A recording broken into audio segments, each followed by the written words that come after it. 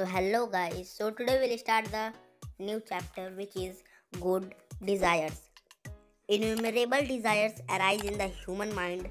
Some are fundamental such as the desire to eat, sleep and rest, be protected from heat, cold and dangers, and be healthy and happy.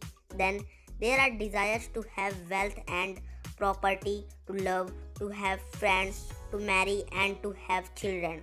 There is also the desire for education, a profession, status, power, name, and fame.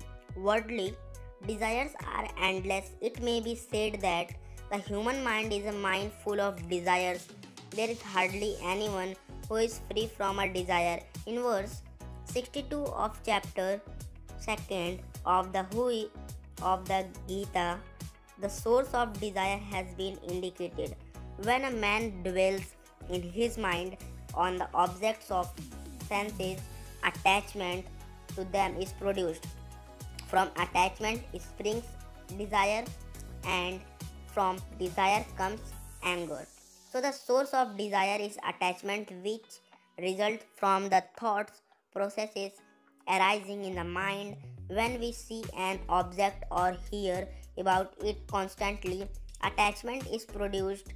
The intense attachment produces a desire to possess or enjoy or use that object in some way or the other.